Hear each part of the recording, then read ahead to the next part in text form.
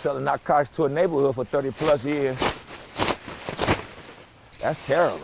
This neighborhood was a hot spot at one time for a lot of gang violence, and I was a part of that. But now, instead of selling drugs, 50-year-old brother Rice Bey is cleaning up his neighborhood just like he cleaned himself up.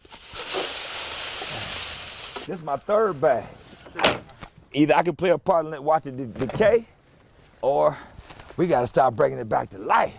Rice has lived in Milwaukee's Amani neighborhood his entire life. He changed his life around when he discovered the Moorish Science Temple of America, which is a sect of Islam.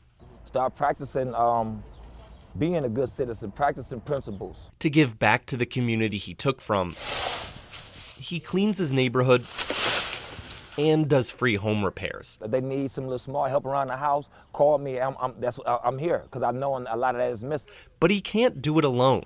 You just maybe help me do it fast, and I appreciate that. His friend Ricky Thomas joined in the cleaning today. Nobody else is gonna do it, so you take it upon yourself to take charge and, hey, let's clean our neighborhood. While some might say it's just picking up trash, Rice sees it as something else. Your outside of your community is a reflection of your inside.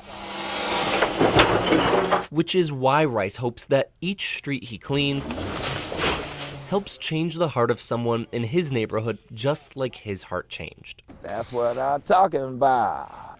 In Milwaukee, James Groh, TMJ4 News.